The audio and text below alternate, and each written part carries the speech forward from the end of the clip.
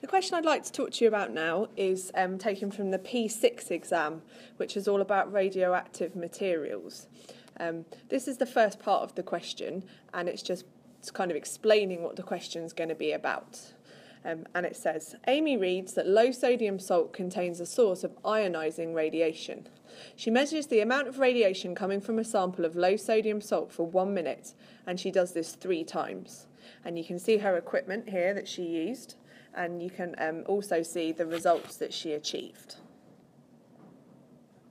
This is the second part of the question, and this is the bit where they're actually asking you to do something. And it says, Amy's friend Billy carries out the same experiment. Their results are shown in the graph below. And so you can see Amy's 3 results there plotted, and then you can also see Billy's results plotted. And it says, Amy thinks she must have had a different batch of salt from Billy. Is she correct? Justify your answer. So you need to look at this data, and you need to decide whether the 2 batches are different. And this particular question is out of 2 marks. So when you see a question like this, the key thing that you should notice is this word here, different. In science, this actually has quite a specific thing it's talking about. It's actually talking about a real difference. And there's 2 ways that we tell a real difference, and that's why the mark is out of 2.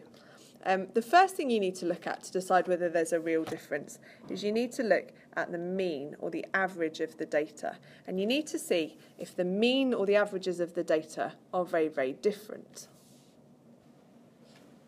So the average or mean of Amy's results is 61, so that's about here.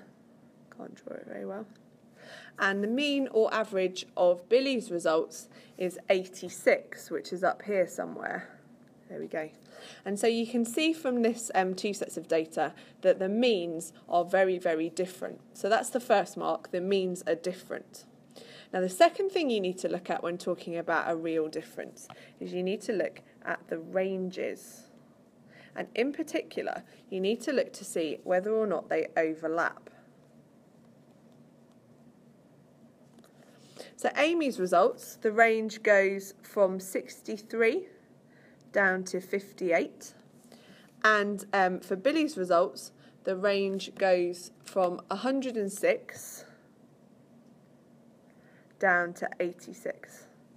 So you can clearly see that these ranges do not overlap at all. The range bars are not crossing in any way. So when you're answering this question, you need to look at 2 things. You need to state that the means are very, very different, and then you also need to state that the ranges do not overlap, and that must mean that Amy has a different batch of salt from Billy. Made with Doodlecast Pro.